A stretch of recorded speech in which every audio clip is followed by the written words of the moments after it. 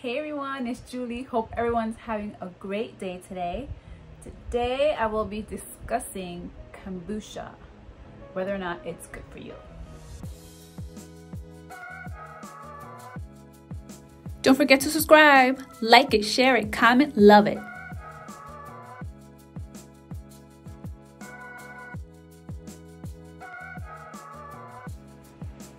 Okay, so what exactly is kombucha? Kombucha is a fermented black tea that has been consumed for over thousands of years, known as the immortal health elixir in traditional Chinese medicine. It contains a colony of bacteria and yeast combined with sugar responsible for the fermentation process.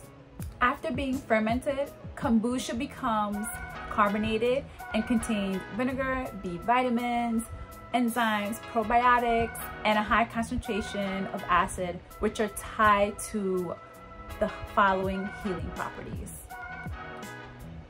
Liver detoxification, improved pancreas function, increased energy, better digestion, reduced joint pain, improved mood. It helps with anxiety and depression. It kills candida and improves weight loss.